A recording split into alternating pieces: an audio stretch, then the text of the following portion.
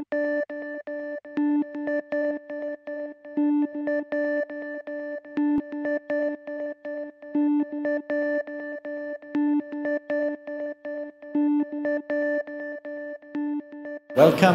to today's IST Lecture with a very special speaker today, Michael Jordan from the University of California in Berkeley.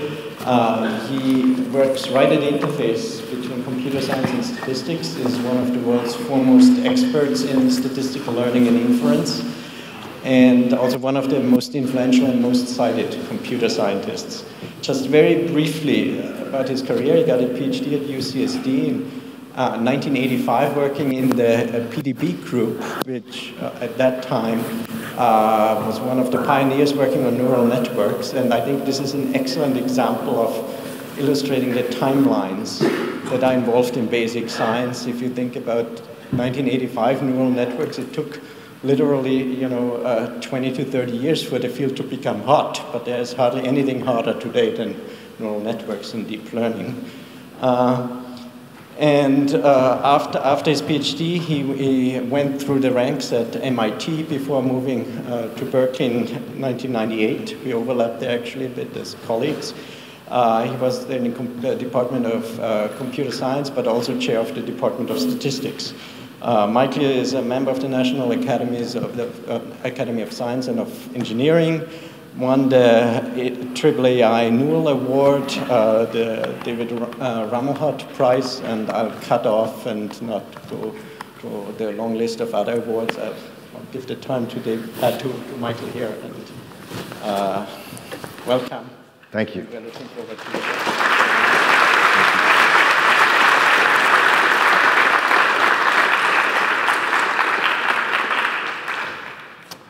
Well, thank you, Tom. I'm delighted to be here. It's a pleasure. There we go. It's a very spirited crowd here, although very well behaved. They got very quiet as soon as you stood up in front of there. That's unusual. And they're also very young here. I didn't realize your PhD students were this young. Right. So, yes, I've been working in this overall field for about 30, 35 years. People ask me what the field is, and I don't really have a good answer. I think of it as statistical inference and decision-making under uncertainty. That's kind of a 300-year-old field, really. It's not new. But nowadays, people call it machine learning. Sometimes it's even more, they're now calling it AI. And I just want to say that I will be a bit of a downer here today, perhaps in the dramatic style, that I'm going to try to tell you that there's way too much hype. And there's excitement, that's good, but there's too much excitement. We have a lot of hard engineering and scientific challenges to solve if we're going to think about intelligent systems, and I don't think we really have intelligent systems yet. So for the young people in the audience, it's something to aspire to, just like when I was young. It's not something we seem to have or possess, despite what you read in the newspapers. So there, in fact, isn't that much new. Let me emphasize, though, a couple of things which I think are new. There are, and I have a mouse there I'd like to get rid of, see how I do that. There are large data sets, and that's really, really important. But there have been large data sets for a long time. If you're in the sciences, astronomy, genomics, and so on, we're producing large data sets, 20 years ago. What I think is interesting and different, which brings it also into technology, is the data sets are very fine-grained. So they have data about individuals. It used to be that you collected data in science so that you could find general laws. So you could try to aspire to discover F equals MA, or something involving pressure and volume, or something, general laws from the data. You'd fit curves to try to find those laws. That still goes on, but it's much less the focus. The focus is on individualized laws, or contextual laws, or personalized laws. So you will gather data about individuals. So that can be a person, and social networks now allow social scientists to gather data about almost every person in some population. But a region of a sky can be an individual, and so astronomers might be interested in something specific about a certain region of the sky. And of course, the genome, we now have data about every single gene. That didn't used to be the case when I was younger, but that means you can now try to infer something about every single gene, say something statistical and interesting about every gene. And so on, habitats and ecology and so on. So it's less about big, broad laws, and it's more about contextual ones. But now all kinds of new problems arise, and in particular, long tails. I might have a large amount of data about a few individuals and very little data about most individuals. So how do I give good service or do the right thing for all individuals, even though I have these long tails? And so on and so forth. So my talk will allude to some of these issues. They're not entirely new, but they're just now particularly in force. All right, so what's challenging in this world with very large data sets where we're trying to make inferences at the level of individuals? Well, making timely, trustable, transparent inference and decision-making at the level of individuals is really, really challenging and hard. So it's a bunch of words there, and some of them are more computing-oriented. Timely is a very computing word. Trustable. Transparent, maybe more of a social science word. Inference and decision-making, that's more of a statistics word. So you start putting these blends of words together, and they all sound good, but actually we don't have any idea how to do these things. Okay? Our fields do not allow us to write that down as a specification and actually execute something which does that as promised. So that's what I'm really going to focus on, that we don't have a real engineering field yet here for bringing data and computing together, and we need to. So one way I like to say, as you saw in my title, what's required, it's not just a library of all the good algorithms we have out there, including the neural nets or whatever else, but it's really thinking styles. And so it's not about the computer so much, it's about the humans, about how we think about building systems that now don't just do what old-fashioned systems do, which is deductively reason or make simple predictions, but blend these things thoroughly. So let me get to that in a somewhat provocative way by imagining a conversation between, say, one of my grad students who's just now gone off to Silicon Valley to work. And so, so some of this is imagined, but some of this is really real experience. So the boss might say, I need a big data system, whatever that means, or an AI system nowadays, that will replace our classic service with a personalized service. All right, so this is real in Silicon Valley. For the last 10 years, I can't tell you how many companies and startups, that's their business plan. So they're going to take, say, search, which used to be just one thing. You type in a word, and whoever types it in gets the same answer, same set of pages. And they say, well, we could do better if we do something different for everybody. We get better service. Or commerce. Or medicine. Personalized medicine is a very, very big, important word. We don't want to give the same drugs to everybody just because they present a certain set of symptoms. We don't look at their genome. We don't understand things about them and then treat them individualized. So we get into all these issues I alluded to earlier. It might be easy to service a few people for whom we have lots of data, but we want to give the right treatments to everybody. How do we make sure that we do that? Okay, so the student might say, well, okay, what is your personalized service? So let's do search just for concreteness, even though it doesn't make my point all that well. So search, what is Google search or Baidu search or whatever your preferred engine is? Well, it's an algorithm of some kind, and it's statistical. It took in data, and it has parameters that were adjusted over many years to give better and better responses to queries. All right? And so my student will say, well, teach me your algorithm, whatever statistical procedures that were being used, let me learn about them.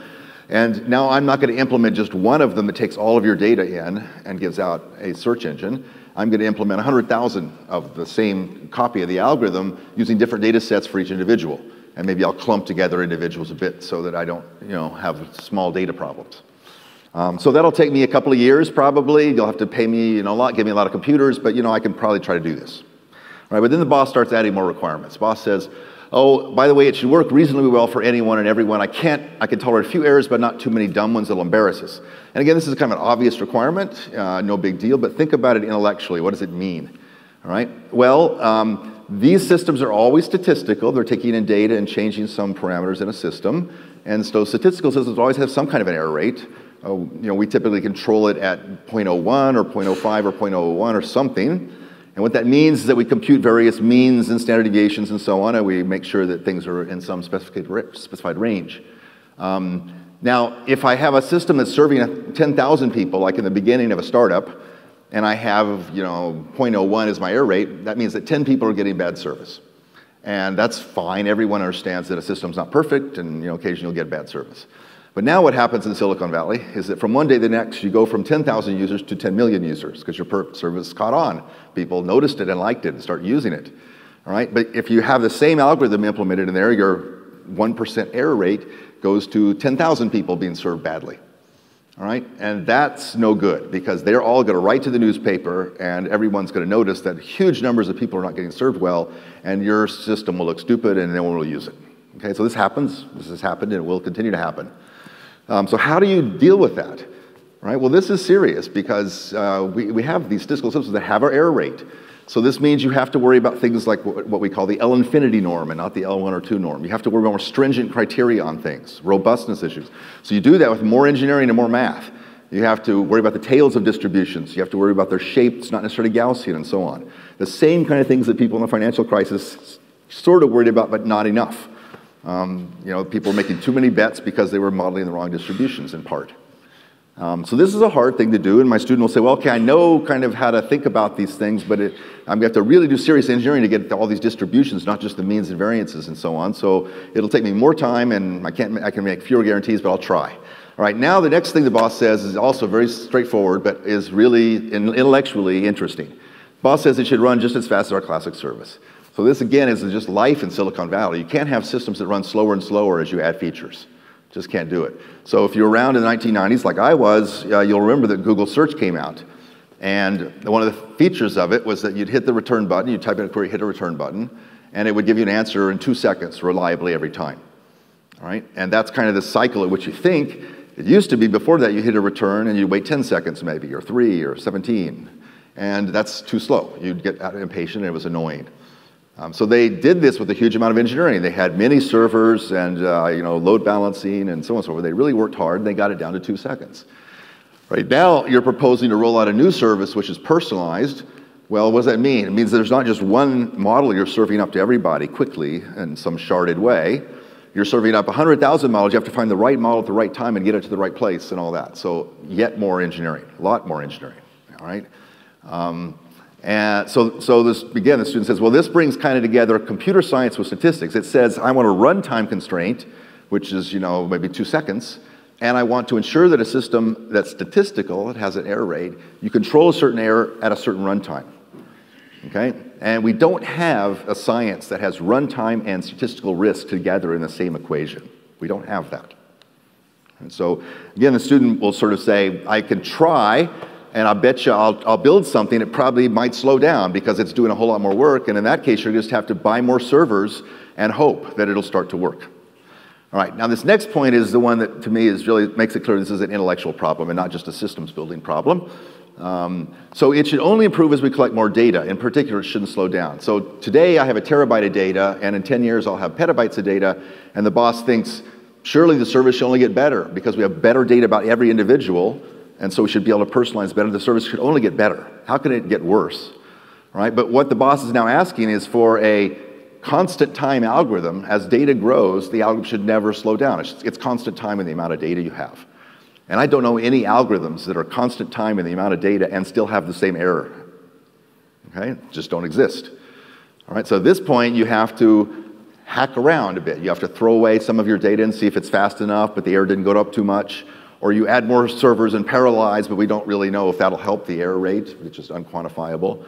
So at this point, my student may or may not run out of the room. He or she might say, I just can't do this. I can't guarantee anything. I'll just try, but you know, because we don't have a science that permits us to do this. Okay, so I think we're sort of like we were 3,000 years ago with building buildings and bridges. So 3,000 years ago, humans learned to build tall buildings and bridges, and that was great. Economies went forward and great things happened. But a lot of them fell down and a lot of people died over the 3,000 years. A lot of bad things happened, and eventually a field emerged called civil engineering, which was able to say, you want a building of a certain size, with this kind of soil, this kind of wind, and so on. Here's how you do it. Here's some rules of thumb and some rules. All right? And I think we have nothing like that in computer science and statistics. We have nothing like that kind of engineering discipline. Now, in the real world, of course, you try these things, and again, it's like building a building. Sometimes you manage to do it, and great, you make money, and sometimes you don't. I would say trying to do things like this on this slide, there's probably 10,000 companies in Silicon Valley that have tried, and very, very few have succeeded. They mostly fail. Now, Google or something, such a big company, they could just throw so much money at it, they can occasionally succeed at things like this. But it's somehow not where we should be. Now, if you think about search, you don't really care, because a bad search engine will just deliver some bad results. and you'll maybe scroll to the second or third page, and that may be okay. But what about a bad medical system that's doing personalized medicine, that's not making timely decisions, it waits for days instead of hours, and someone could die?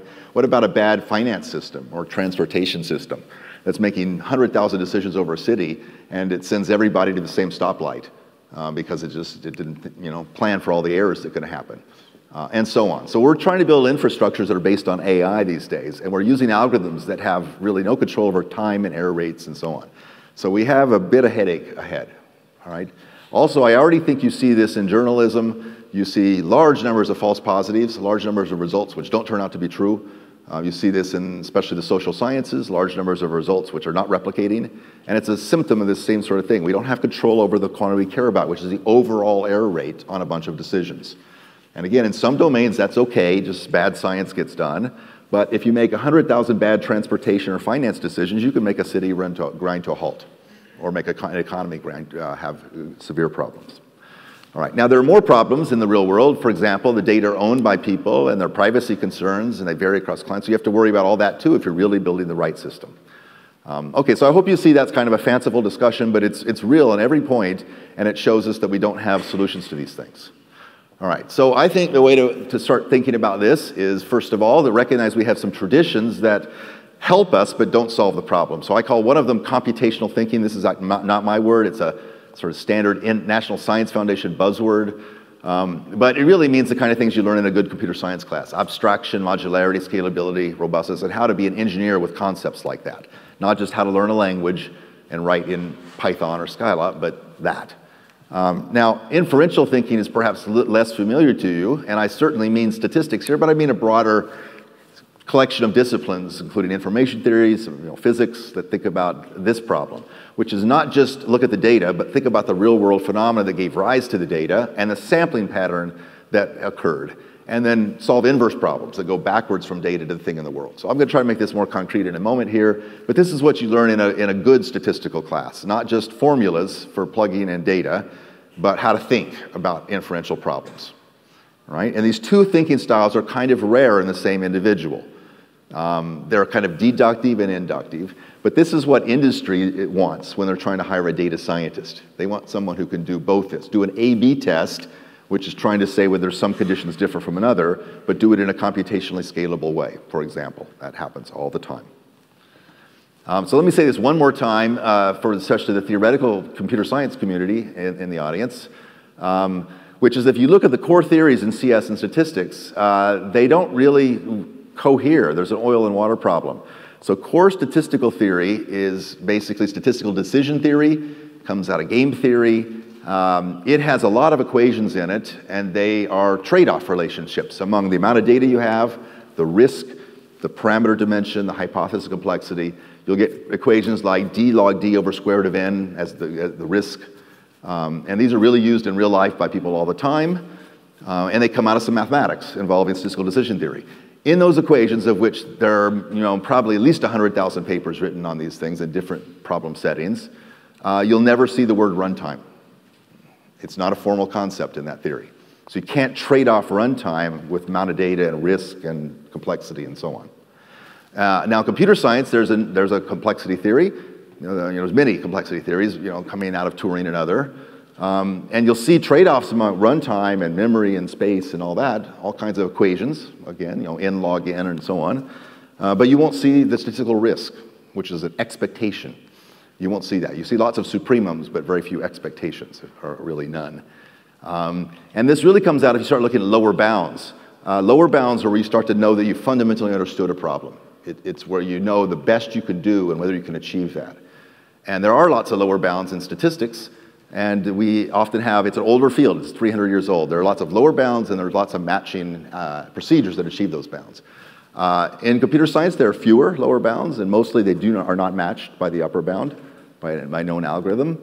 It's partly because computer science is newer, and partly because it's in some ways a more complicated notion to compute. And Turing gave us kind of a notion of computing anything. So we need to compute something a little bit more narrow than that. So anyway, these challenges are daunting. So let me talk a little bit about what I've been doing in my group. I'm going to talk about privacy, partly because it's a topic of general public interest, and I know this is a more public lecture here. but I want to set up a little bit of the mathematical challenges of trying to guarantee people's privacy while you analyze their data. Okay? So I'll spend a little time on that to sort of make a couple points. I think I'm going to skip communication for want of time.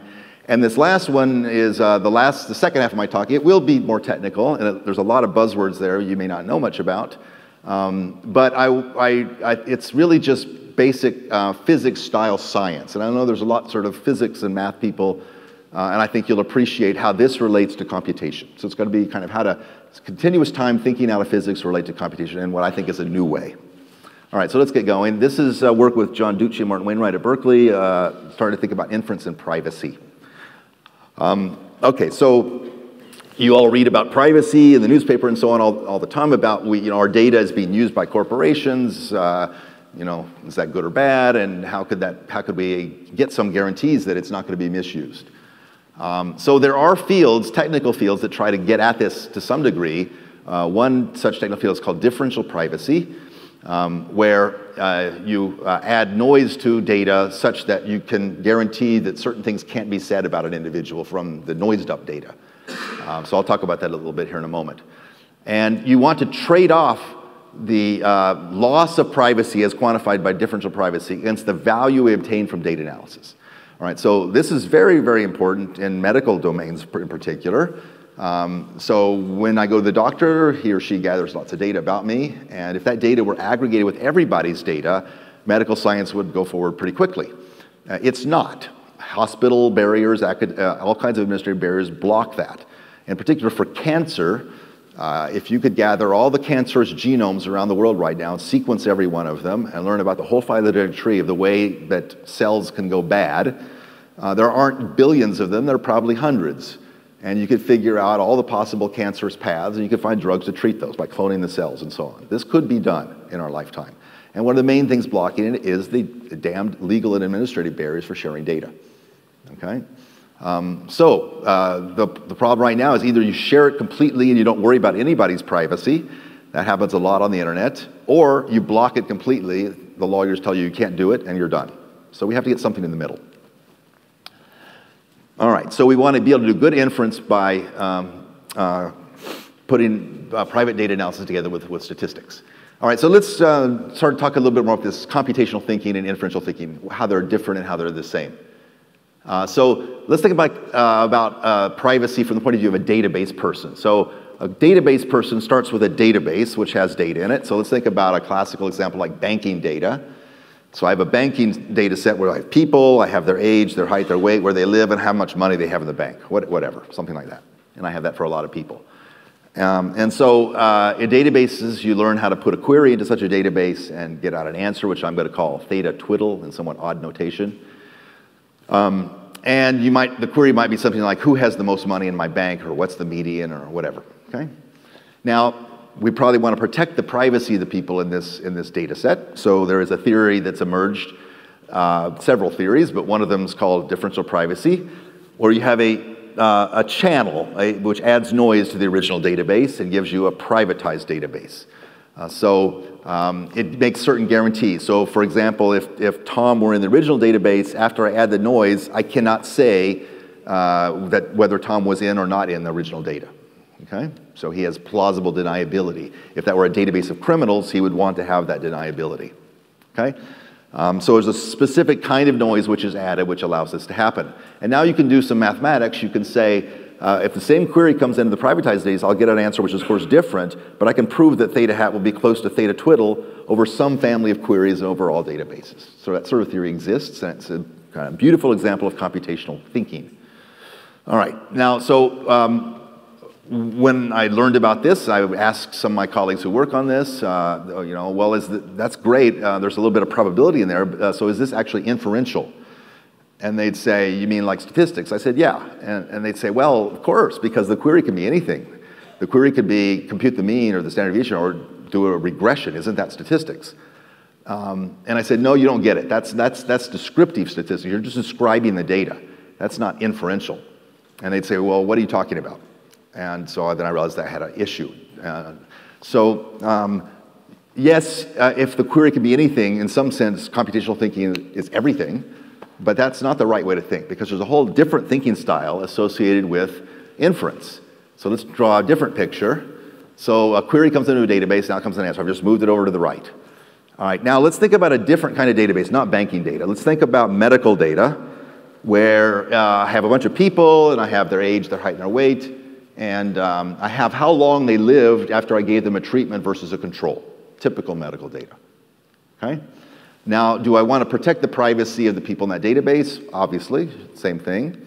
Right? But am I interested only in the people in the database?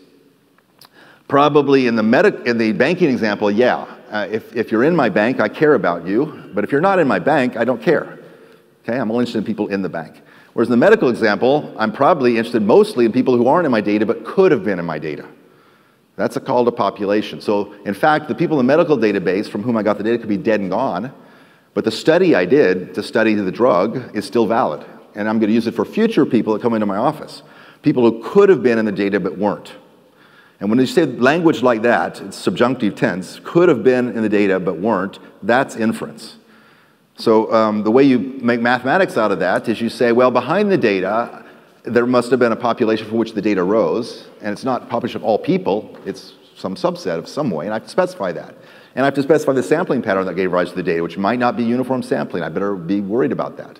All right? And now I conceptually put a query into that population, and that will come an answer, and then to do mathematics, I need to prove that theta is close to theta twiddle over, say, all queries and with high probability over the sampling pattern S and maybe over all P. And there are hundreds of thousands of papers in the statistical literature which do exactly that, okay? Showing efficiency and consistency, which means that theta is close to theta twiddle. All right, so this previous slide, there's probably not 100,000 papers, it's a newer field, but maybe 10,000 papers that do that, and there's 100,000 to do this. But I hope you see where I'm going. The real problem is to put the two together. And there are probably 5 papers that try to do this. So the real problem is that I collect the data, say medical data, from, and I have a database, but I have to think about where the data came from and how it arose. And I then have to privatize because I want to protect people's privacy. And now I've got to prove that theta is close to theta hat with high probability over S and Q and over all queries and over all populations. And I don't even care about theta twiddle at all. All right. So that to me is the real problem, and it's just not studied at all. Why? Because one of the problems is very natural for computer scientists to start with the data and process it. And the other is very natural for statisticians to start with the data and go backwards to try to figure out how the data rose. All right, but the real problem is the two together. All right, so we could do this in other fields too, where these barriers have kind of hindered us. All right, now how do we do mathematics on that thing right there? So I'm going to make a proposal. I'm going to tell you a little bit about the privacy setting. I don't want to get into details here. This is just to, hopefully you'll follow, this will help you follow what I'm saying without the details being important. This is kind of a standard picture for privacy. I have data x1 through xn, might be in different people. This might be their blood pressure. They don't want to reveal that, but after you put it through a noisy channel and add some noise, they're willing to show that data to a central statistician who computes an estimator theta hat. All right? And now there exists this design field called differential privacy. It tells you how to design Q. All right? And so Q has a parameter, which we'll be calling alpha, which is standard in differential privacy. When alpha is set to 0, I completely add so much noise to the data you can't even see the original data anymore. So you're totally private, guaranteed. And when alpha gets larger, up to 1, 2, up to infinity, you have less and less privacy, the data is being touched less and less. And this is quantifiable. Okay?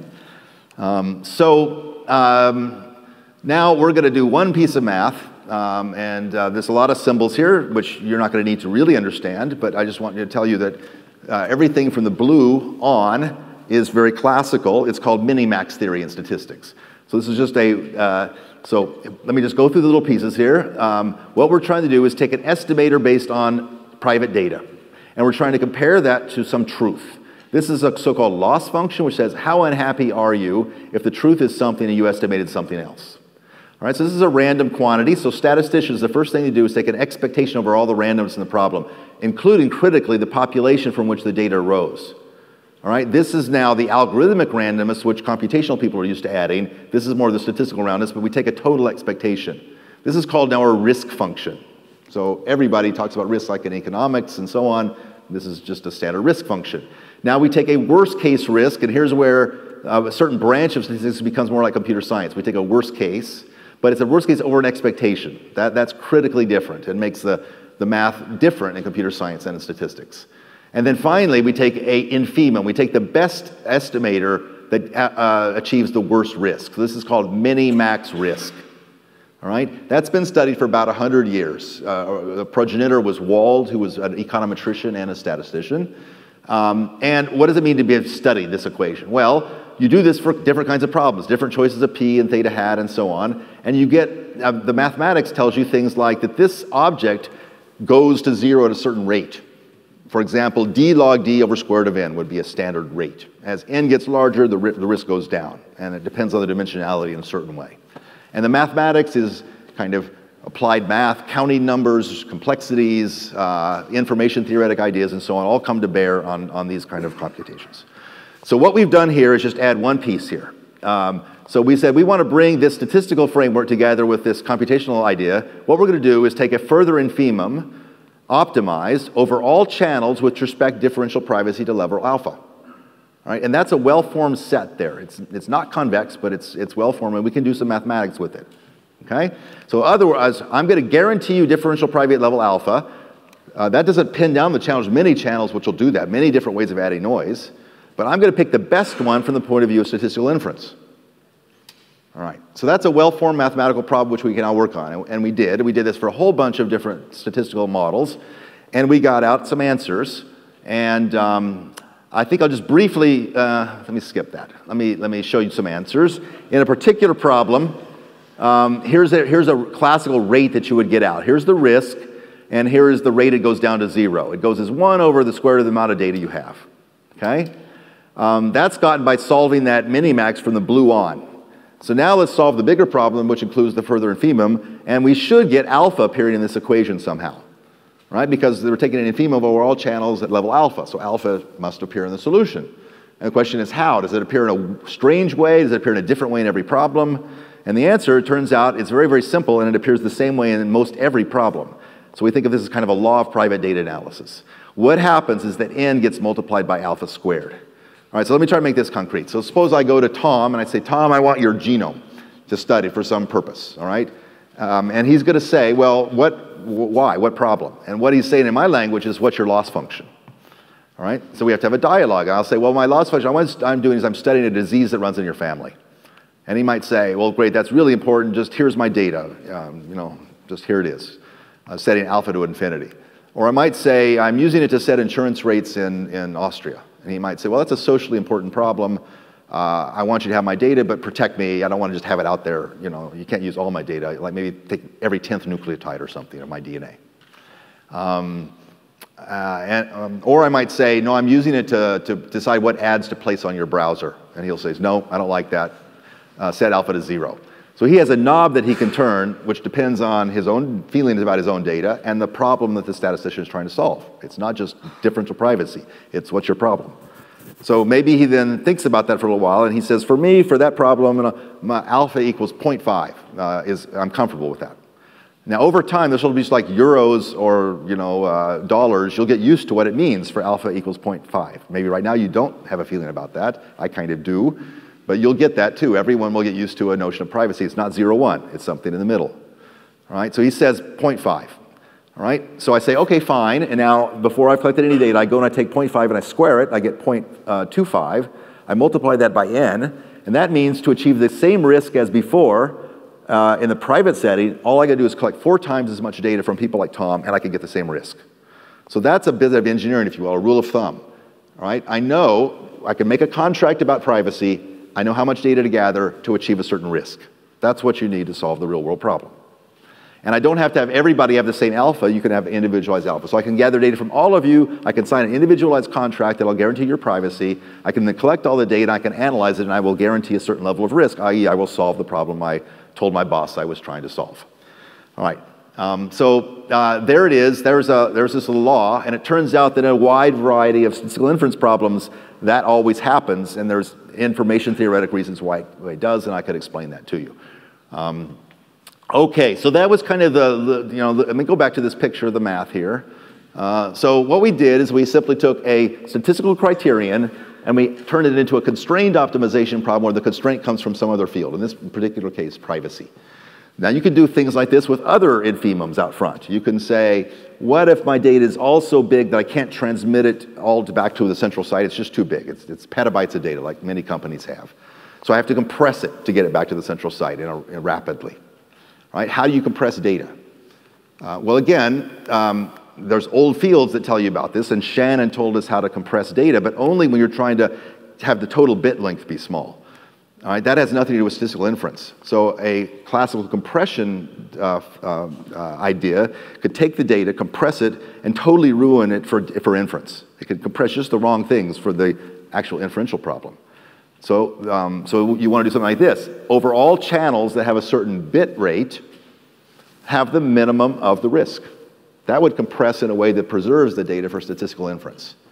All right, so we've worked on that as well and have some papers about that, and I'm going to skip that part of the talk for want of time. I want to do this last bit. But it's interesting. It's an alternative to Shannon theory, and it has its own justification. It has its own sorts of techniques that allow you to design codes that do these sorts of things.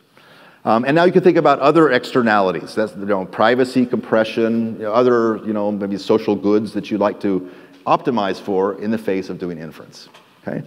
All right, but let's now turn to, I'm going to, in fact, also skip this little bit here about, now let me say something about this. So, Tom, you're going to tell me if I'm starting to run out of time. Let me go back to this little example here. So this makes it more concrete. So why would you ever do it? What is this theory relevant to? So let's suppose that you're looking at hospitals in Vienna, and here's an individual that arrives at a hospital, and you'd like to know what substances they abuse. So let's suppose this person abuses alcohol and cocaine and not anything else. You'd like to gather a lot of data like that from thousands of people and find out what the underlying proportions in the population are, in some population. So maybe it's like 0.45 of all people in some city abuse alcohol and so on. So these are pretty high numbers, but whatever. Now, why would you want numbers like that? Well, you'd want numbers like that because you now would know how many hospitals to build and how many doctors per hospital, and you could do public policy. Well, how do you get numbers like that? Well, that's statistics. You have to estimate them from data. So if you had data like this, there's a classical estimator called maximum likelihood, which takes sample proportions, which are uniformly good approximations to that. They go down at rate 1 over square root of n. All right, but no one wants to provide data like that. All right, so instead, they want to guarantee that that data goes through some messed up channel, that they wouldn't be embarrassed by revealing, and that's the whole point of differential privacy. Okay, so how do people really do that in differential privacy literature?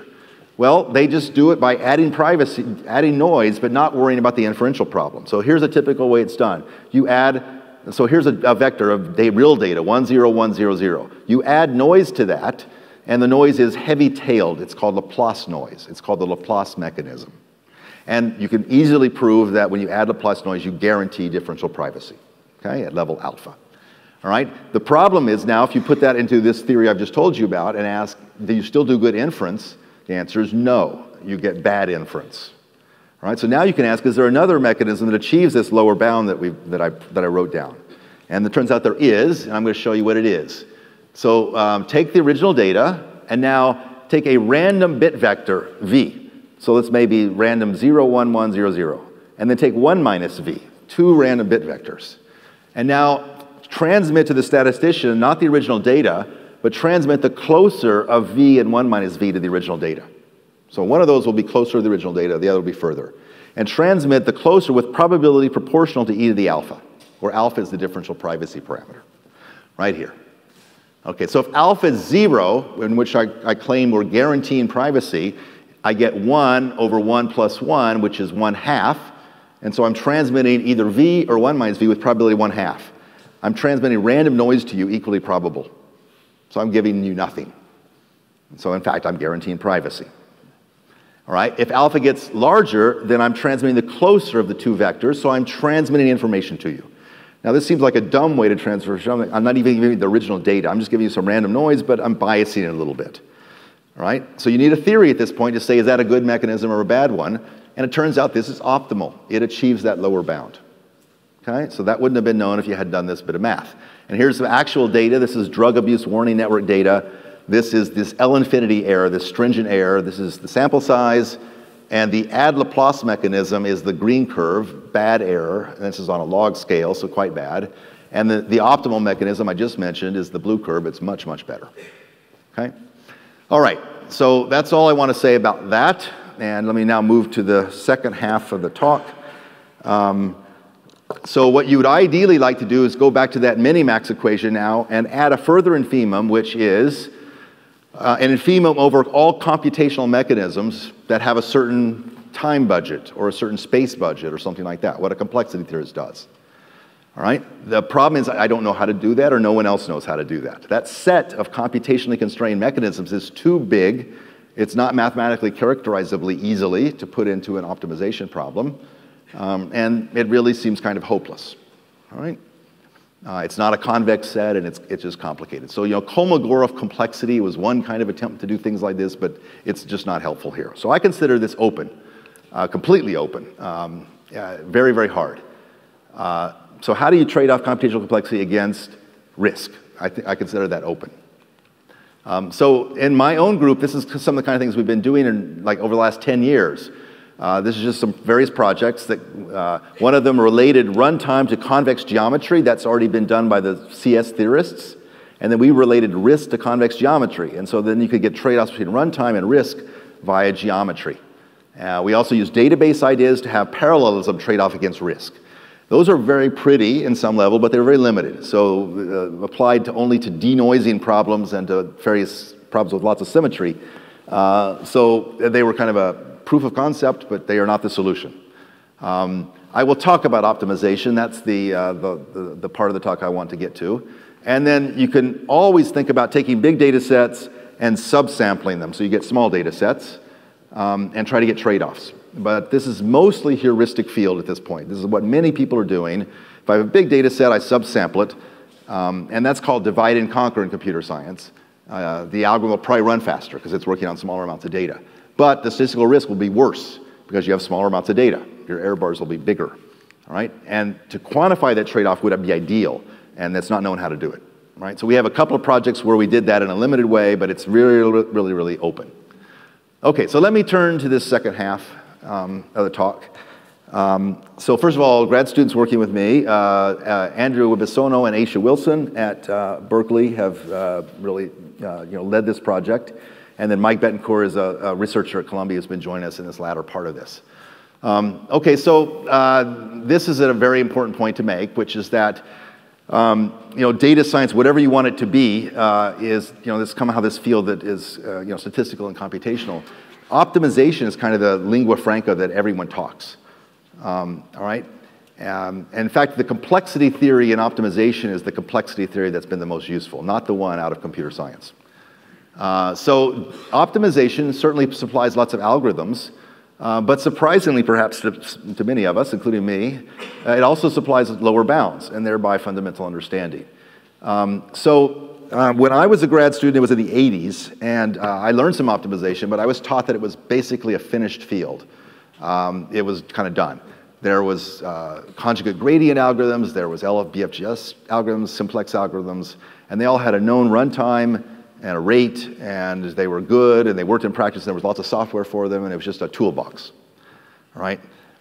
In the meantime, around that time, in the 80s, basically the Russian school, led by people like Nemirovsky and Nesterov, were revolutionizing optimization, discovering lower bounds and discovering new algorithms that achieved the lower bound. And then there was the interior point revolution simultaneously. And so those revolutions continue to this day, and they're what are feeding most of this machine learning frenzy. So all the deep nets and all that are being driven by algorithms that these people were sort of focusing on and started to focus on in the 80s.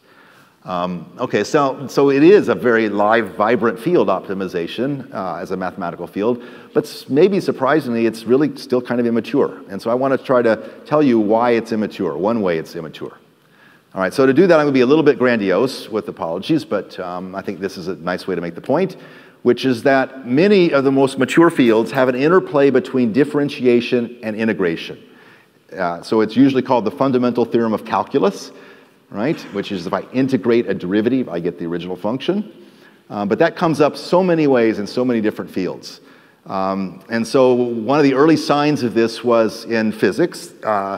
Newton wrote down F equals ma, which is expressing laws of nature in terms of derivatives. A is a derivative. It's an acceleration. And 100 years later, Lagrange came along and said, I'm going to rewrite all of your differential equations using derivatives. I'm going to rewrite them using integrals. Okay? And so he wrote down a certain Lagrangian or action, integrated it, and found the paths that minimized that. So he both brought integrals into the picture and optimization, minimization of integrals. So some of the other mature fields include probability and statistics, where Laplace expansions and saddle point expansions are widely used. These are ways to integrate by using Hessians and other derivatives. Okay? Statistical physics has a lot of interplay between differentiation and integration.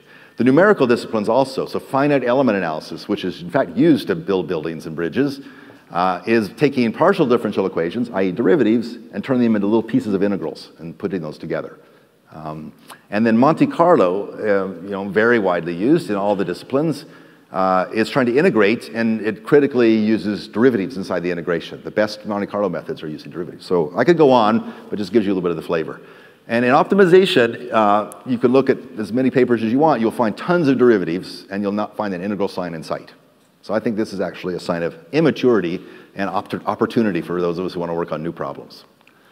Okay, so let's be concrete. There'll be a little bit of math here, but I think the story will come forward even if you don't have a lot of math. In fact, the math, one of the beauties of optimization is the math is often pretty elementary. Just a little bit of calculus is all you really need.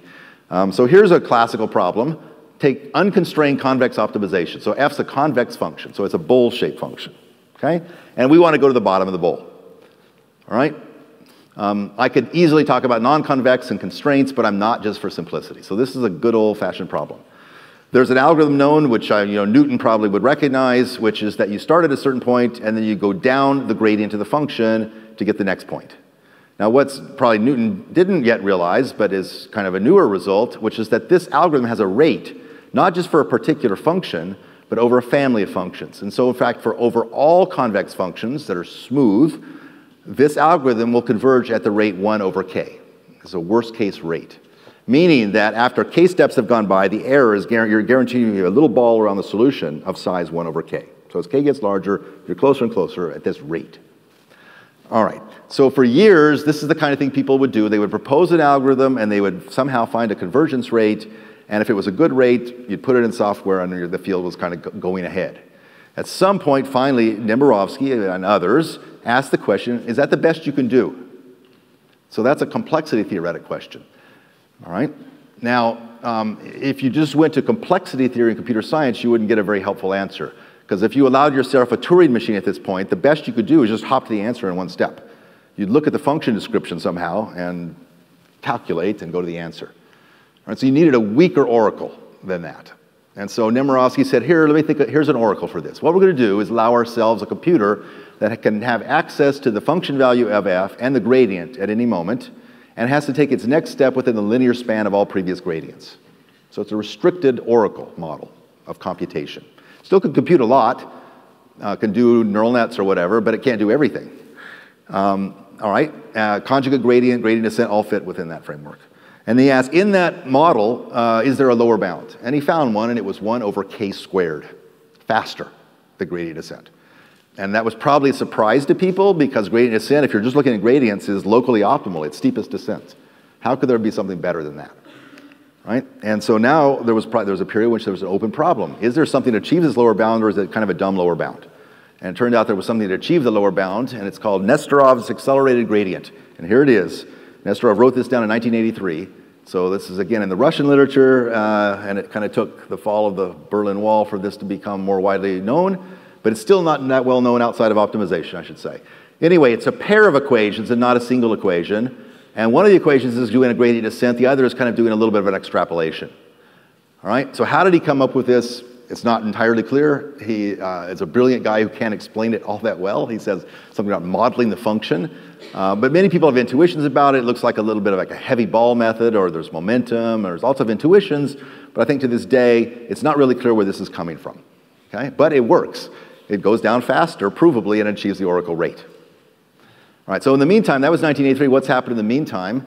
as people have been continuing to work on this? Well, there's tons of other methods, not just gradient descent. There's mirror descent, there's all these other things. And people took every one of those methods and they accelerated them. And what does that mean? They used Nesterov's kind of mathematics, his algebra, to take the equations and manipulate them and to get new algorithms that had maybe not 2 equations, but 3, or not 3, but 4, and then prove that they had the faster rate. And there's those many practical algorithms in this list. FISTA is well known as a practical algorithm, stochastic gradient, and so on, and there's all these examples. Now, very interesting things about this. First of all, it's not clear where they're all coming from. Secondly, they're not descent methods. So gradient descent is a descent method. It's guaranteed to go downhill in every step. Nesterov's algorithm does not do that. It sometimes goes back up. How could an algorithm be optimal in terms of getting to the bottom of the hill if it's going back up from time to time? Right? Well, it's true. It's the optimal thing to do is to go back up sometimes. So there's a lot of interesting mysteries here. Okay, so I'm going to tell you what I think is the answer, the right way to think about the problem at least, and partially an answer. And again, Tom, flag me if you think I need to stop. Let me just tell you that the right way to think about this problem is not to stay in discrete time. So I think the only way to understand this is to go into continuous time. All right? And that's a shock to people in optimization. Almost all the work in optimization, people talk about continuous versus discrete optimization. All right? That's the variables that are continuous or discrete. But it's all done in discrete time. All right? And a lot of the people who went into computer science to get away from differential equations. And I'm telling you right now that that's too bad. You're going to have to learn about differential equations. So why? Well, the notion of accelerating doesn't make a whole lot of sense if you're just hopping around in a discrete set of points. All right, here's the points, and if I hop faster, what does that mean? Whereas in continuous time, it's very clear what it means. It means step on the accelerator and move faster. It's a differential notion. All right, so if we're trying to understand acceleration, I believe we need to go into continuous time. All right, so how do you go into continuous time with gradient descent? Well, that's really well known. This is called gradient flow. It's just a differential equation that goes down the gradient. And it's widely studied in mathematics to this day. It's amazing how much there is still study about this equation. All right, so what about, that's a differential equation that if you discretize it with Euler discretization, you get gradient descent. So, and moreover, you can prove a rate for this. The rate is 1 over t, where t is the time. So it matches the 1 over k that you got from discrete. So very nice matching and parallel theories and so on. What about Nesterov's equation, which has the faster rate? This nice paper by Sue Boyd and Candes at Stanford in 2014 took the step size in Nesterov's method to 0 and outpopped this differential equation. So it's second order, it's got a funny 3 there, and it's non-homogeneous, damping, and somehow this is an equation that comes out of that analysis. So what can you do with this equation? Well, not a whole lot. You can simulate it. You can sort of do a little bit of analysis with it with Bessel functions. But we looked at this and felt, okay, this is really helpful because we can ask, where did that differential equation come from? So just in the same way that Lagrange asked when he looked at F equals ma, where does that come from? You can look at this equation and say, is there an underlying energy principle of some kind that delivers that differential equation? And then hopefully other differential equations. Okay, so that's what we've been doing. And I'm going to now on the next slide show you the resulting object. So I'm going to show you a energy expression that delivers differential equations that deliver, in fact, all known acceleration algorithms. And then I'll show you some properties of this thing. So here it is at the very top here. It looks kind of complicated, but it's got really 2 main pieces. This object right here is called a Bregman divergence. On the next slide, I'm going to give you a picture for that. And this is the function f you're trying to go downhill on. So I'm going to be calling this a kinetic energy, and I'm going to be calling this a potential energy. All these other alphas, gamma, and betas are just scaling of time that gives you a family of algorithms and not just one algorithm. There's the degrees of freedom in the problem. Okay? All right, so let me show you this Bregman divergence. Here it is again, right here. All right, a Bregman divergence is a general way of measuring distance. If I want to measure distance between x and y in some space, some arbitrary space, I can put an auxiliary function h above the space. All right, and now I can take the discrepancy between h at x, the linear extrapolation at y based on a linear extrapolation at x, that line, and the difference between that and h of y. So this is right, I've written in math right here. So that red distance right there in the vertical direction measures the distance between x and y in the horizontal direction. If h is just a quadratic, this is just a fancy way, it's a variational way of talking about Euclidean distance. But if h is, say, logarithmic, you get the Kullback-Leibler divergence, and a whole bunch of other interesting distance measures come out of this formalism. So it's widely used in optimization.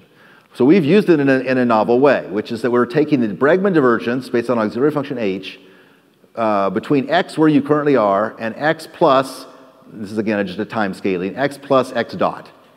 Okay? So we're looking ahead a little bit, and this is some kind of an elastic energy, saying how good is it to move in the direction of your current velocity. Okay? So that's that Bregman divergence. So if h is quadratic, we get Euclidean distance. This thing, that first term, just reduces to 1/2 x dot squared, where x dot is the velocity.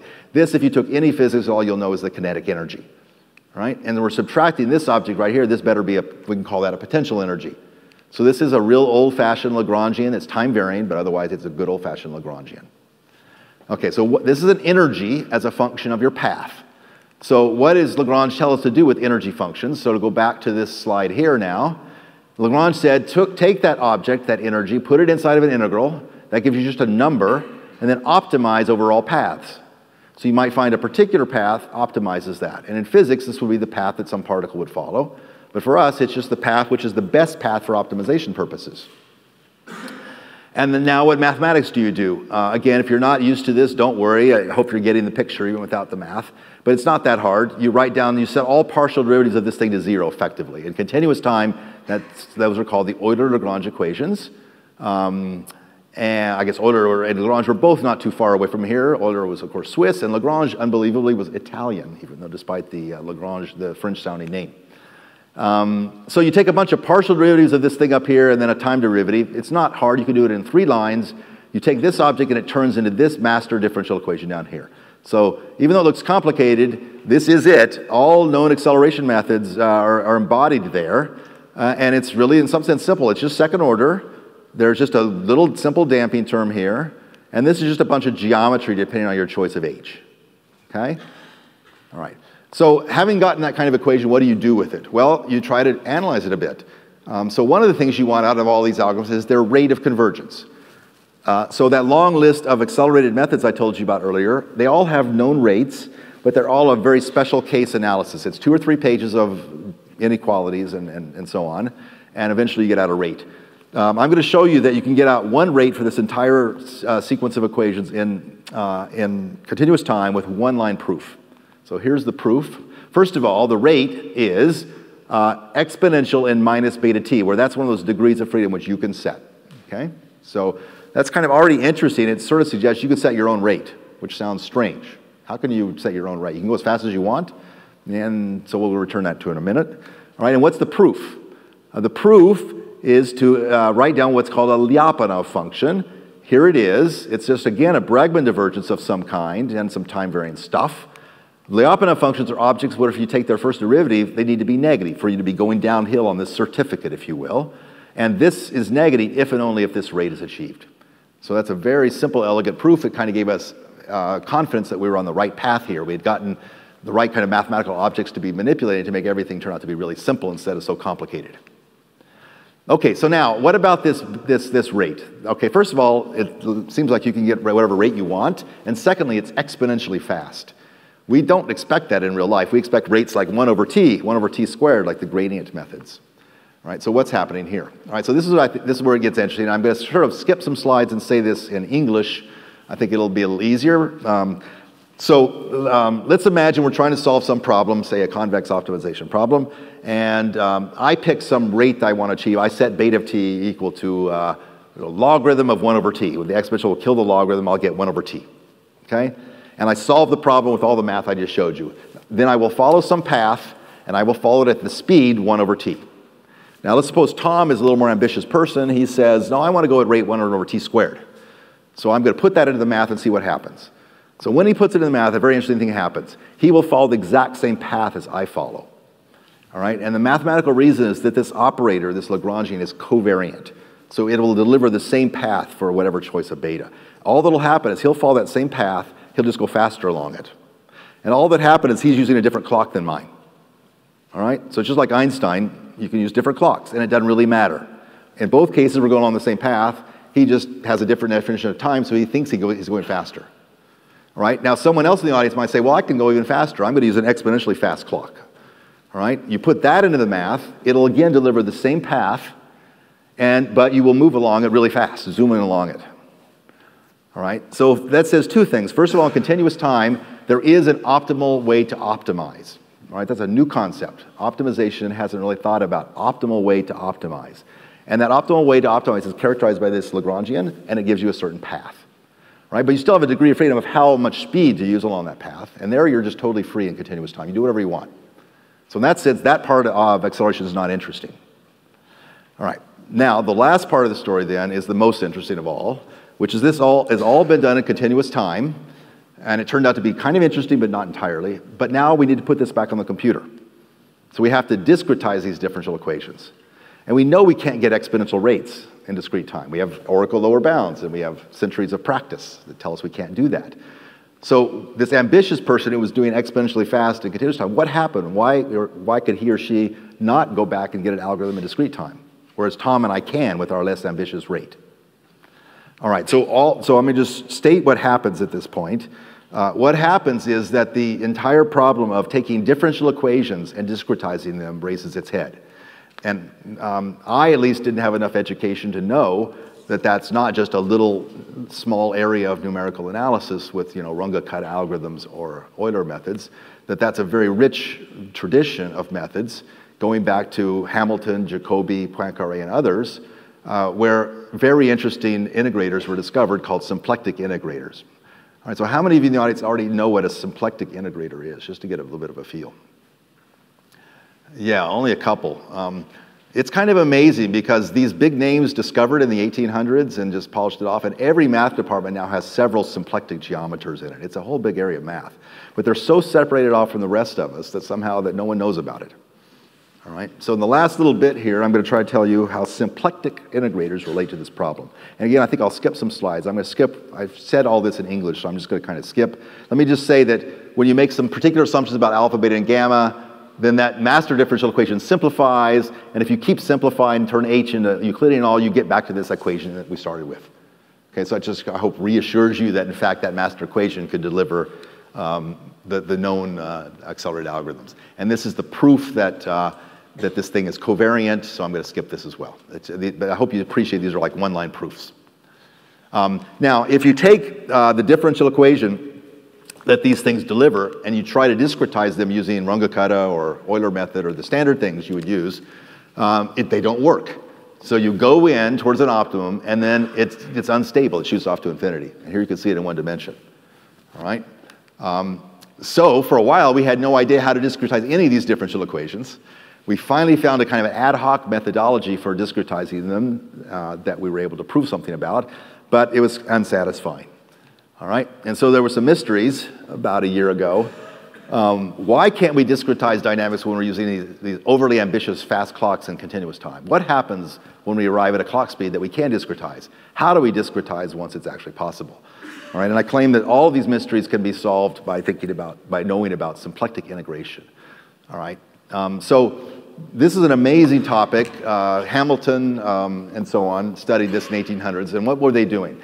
Well, they were taking the physics equations, like Newton's equations, and they were thinking about how to discretize them. And that's kind of amazing because there was no computers yet. So I actually don't know the history of why they were doing this. But they've asked the following really interesting question. Suppose I take a differential equation, it has a continuous curve that results. And now I think about now discretizing it. I'm going to now hop along in discrete time. All right? Now, in physical equations, if you solve the exact equation, they don't just flow in some way, they also conserve various quantities. So for example, momentum might be conserved, or energy, or in general what are called volumes and phase space. So those are exactly conserved along the true flow. So now if you were doing an approximation on the computer, you're going to hop along approximately, that's okay, but it could be that you're losing energy and momentum as you go, and that's not okay. You're really doing the wrong physics. So if you're simulating the expressions of the cosmos and you're losing energy at every step, somehow that's just not good. It's not good physics. So anyway, Hamilton, Jacobi, and others thought about this problem, and they solved it exactly. They were able to find ways to integrate approximately such that you exactly conserved volumes of phase space, like momentum and energy. Okay? And it's called symplectic integration. It, roughly speaking, has the flavor of do both implicit and explicit integration, if you know what that means, and interlace them in a certain way. All right, so that exists as a field. There's a bunch of beautiful books which I've been reading over the last year about this, and I'm going to show now, I'm going to show a picture of doing this. I want to end here in a couple of minutes, just in case any of you are concerned. I don't even checking the time. Yeah, I'm a little over. So the way you do this is you don't use just Lagrangian mechanics, you use Hamiltonian mechanics. There's a simple thing called Legendre transforms that takes you from one to the other. And now you're in the Hamiltonian space, there's a recipe for how to get a symplectic integrator. All right, so we took everything I've said so far, and here's maybe the bet, I'll kind of be ending here. We took this whole framework and we generated a Lagrangian that gave us a Hamiltonian, that gave us a symplectic integrator, and we just did it on the computer. And here it is, and this is actually in a high-dimensional space, but we're projecting it. You can see it oscillates. It does go down, then it goes back up. And that rate it's achieved here is, in fact, exactly the known oracle rate. This is it's achieving the lower bound, and it's doing it provably, and it's doing it from a simple mathematical framework. All right, so the last little mystery here, which is unsolved, which is open, and I encourage anyone who's interested in things to help think about it, which is that if you do this with Nesterov's algorithm, it also comes down and achieves the oracle rate, as it must, but near the end, it does better than this approach. And so what's kind of happening is the physics perspective says use momentum to get down the hill as fast as you can, but when you're at the bottom, you really need to shut off the momentum faster than the physics allows you to, so you can converge into the answer. And gradient descent allows you to do that. So Nesterov, in some magical way, is combining those two things. If we just add the two together, we take gradient flow and add it to the Hamiltonian that I just showed you, our mix achieves the oracle rate, and then it goes faster near the bottom. But that's heuristic. There's no reason, we had no reason to do that other than it matches Nesterov. It's actually 3 times faster than Nesterov because Nesterov uses 2 gradients per iteration. This uses only 1. So this, in some sense, is is the state of the art right now for gradient-based optimization of convex functions. Okay, so I'm going to finish now. I hope the big picture is clear here, that maybe you came to see robots moving and see artificial intelligence solving all the world's problems, and other people can give you that talk. That's all really interesting. But I really am trying to say the more dour, we're just at the beginning of this field. We don't have artificial intelligence yet. We have some mathematical ideas that allow us to learn from data, and we can do that on computers, so it can be done at scale and run fast.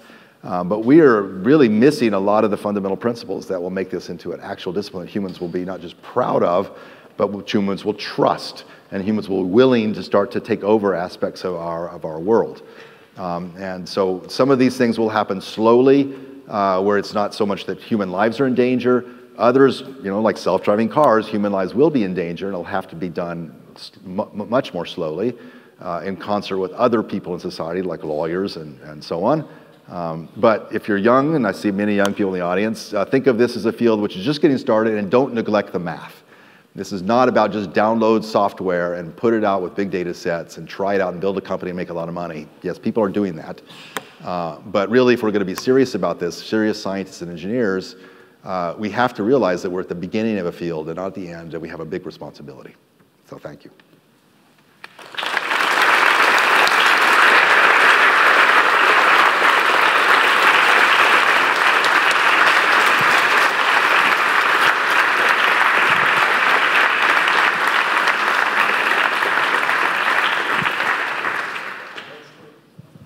I'm curious, in what sense can you guarantee privacy? So if I have a botnet which makes 10,000 requests in your database per second, and I transfer you $1, can I, and I'm making the request and I'm transferring you $1. Can I figure out how much money you have in the bank? Yeah, so bank is a good metaphor. So differential privacy has a beautiful composition property, which is that if on one query you have a privacy loss of alpha. When you make 2 queries, you have a privacy loss of 2 alpha. And even more interestingly, if I take 2 unrelated databases, related databases, and I have privacy alpha 1 here and alpha 2 here, when I put the 2 together, join them in any way, I have a privacy loss of alpha 1 plus alpha 2. All right, so that's not true of many other privacy mechanisms. As you may know, if you've seen from the newspaper, sometimes if you put together one data set with another data set, you can discover all kinds of things about people. Those data sets were not prepared with differential privacy in mind. If you do it, you get this limited notion of loss. So that's what's beautiful about it, and that's kind of why we kept it alive here. But it is a very stringent privacy criterion, probably too stringent for real life. And I didn't mention that, but our formula went from n to n alpha squared divided by d. D is the dimension of the problem, and at high dimensions, that divide by d is terrible. And that's because it's hard to protect privacy in all directions. So there needs to be a new theory that's more inferential that allows you to protect privacy only in some directions while still doing good inference. And that theory is, I mean, I can sort of imagine what it would look like, but it's not available yet. No one's developed it. Let me just say privacy is a fantastic topic. I haven't worked that much on it, but I hope to convey how interesting it is. It's certainly a lot of technical ideas can help understand it, but it's definitely not just technical ideas. It's society agreeing on how to, what level of privacy to achieve and how to achieve it and what, you know. Also, I said earlier, if I say to Tom, can I have your genome? And he says alpha equals 0.5, I could also at that moment say, what if I give you $1 million? And he might say, well, my alpha in that case is 0.05. Well, Tom's the president, he doesn't need the money, but if I ask, but no, you get the idea. There should be economic value to these decisions. You know, risk and all these have economic consequences. It's important to pay people when you use something like their data. So right now the companies are just taking our data, not paying us. And that's wrong. So we have to develop a system that allows a currency, in this case alpha, but we have to develop other currencies that allow us to actually get value out of our own data. So that's still to be done. Yeah, so you said your methods are not monotone, right? Which methods are not monotone? Oh, these are not descent methods. Okay. Yeah. You're right. But Nesterov has methods that are pretty similar to yours and that are yet monotone. They're not. No, Nesterov's acceleration is not monotone. But I think he has variants that are so. Is what? He has methods that are so, like small modifications. Well, there's a huge number of Nesterov versions of acceleration, right? Well, they have all kinds of properties. But this basic one, which is 1983 paper that everyone talks about as Nesterov acceleration, for the simplest possible setting of gradient descent, is not monotone, right? And that's interesting. I mean, it's like if you're trying to get from here to Vienna as quickly as possible on these curvy roads, you probably don't want to exactly follow the road. You want to do like this, right? And what's happening is that there is a notion of momentum, and that momentum is giving you oscillations. I don't understand why you're so concerned about that. Monotone is not necessarily what you want. Why should you ask for monotone? Yeah, right, but I mean... You want the fast rate. Yeah. And if you can achieve some other algorithm that achieves the rate that's monotone, I'm not sure even that's desirable. Yeah, right, but I mean, it's always a nice extra to have, right? No, I don't see it. I mean, it's just it's a mathematical imposition you could make on an algorithm, but I want to have a real-world reason. I have a Lyapunov function in which this thing is monotone. It's not the original objective function, but there's a criterion function, less than or equal to 0, that it's going downhill on. And mathematically, that's totally satisfying to me, and I don't have any reason to ask that on the original function you're monotone. So think about it a little more and see if you can come up with a reason that you should, but I don't see it. All right, thank you. How far have companies got at analyzing data and... At what? Organizing data? Analyzing data. Analyzing and data. Using all of the relevant data that is there. So are they just lying it somewhere, or is it processed? It's a great question. There are tons of companies analyzing all kinds of data, and a lot of them are failing. They're not getting what they thought they would. A lot of them are not doing well on the tail, and they try things out, and the answers aren't good, and they back off. But there are lots of companies that are providing a lot of value to people right now, and so the ones I find particularly interesting are the ones who are selling things to people, okay, not just advertisements. People presenting advertisements like Google and Facebook, I don't consider that particularly interesting. But Amazon and in China, Alibaba, all right, these are places you go and you buy things. And as you probably know, once you buy a few things there, they start to learn about you and they will make recommendations to you. Given you bought these books, here's some other books you might like. And that's interesting, that's a service. In China particularly, these things are going quite fast, faster than in the US and faster than in Europe. They have like 500 million people on a platform like that, and people are using their service to make the payments. There's no credit cards in China, so they learn about all the payments that people are making. And now they learn how economically trustworthy a certain person is, and they can make loans to that person, and they do. So there's a whole now new banking system done by these companies for everybody in China, not just for the rich people, which it had been in the past. So now they can recommend all kinds of things to people. They can say, you might like this restaurant now that you're visiting this city based on the kind of things you like back in your old city. The restaurant person can look at this and say, oh, he's visiting my city and he likes my kind of food. I'm going to make him, on his cell phone, a 10% discount offer for 10 minutes. And if he accepts, then he fills a seat in my restaurant. And I keep doing that until my restaurant's full, and then other restaurants could be full. So you can create a whole economy of offers and accepts, and then filling places and not just restaurants, but all kinds of other human services. So I also think about music as a domain I'm very interested in. I'm a musician, and it is a fact that right now more music is being made than ever in human history, because on our laptops we can make music pretty good, and more people are listening to it than ever in history, but none of the musicians are getting paid for it. And so most of the musicians are, except a small, picked subset, are working as taxi drivers or waiters, and then at night making some music. So that's wrong. That's wrong. That's not good for human society. So how do you fix that? Well, you don't just have a government come in and tell everybody they have to do. You create a market. So you create a market by learning for each musician where their fans are, by watching the data of seeing, that particular musician is being loved up, in Hamburg. And so the musician gets to learn this, and the musician says, well, if I go to Hamburg and do a concert, a lot of people will come, I'll make some money, maybe 25,000 euros. And if I do that 3 times a year, that's enough to have as my job. All right? So you've now created an economy between consumers and producers, like in the restaurant case, also the music case, and so on. So I think of those as the most interesting to me in technology uses of data, is making new services and new markets between humans and consumers and producers. And of course, there's all the science side. I do think that personalized medicine is fascinating and interesting. It will change medicine. It'll allow you to get a targeted treatment instead of just a cocktail of drugs. Those are probably the two that I find the most interesting. But, and in some sense, these have nothing to do with AI. That's also what's kind of interesting. They're just about systems that work and provide services to people. In AI per se, I think that natural language processing is particularly interesting, systems that have dialogues. But let me stop that answer that long question. All right.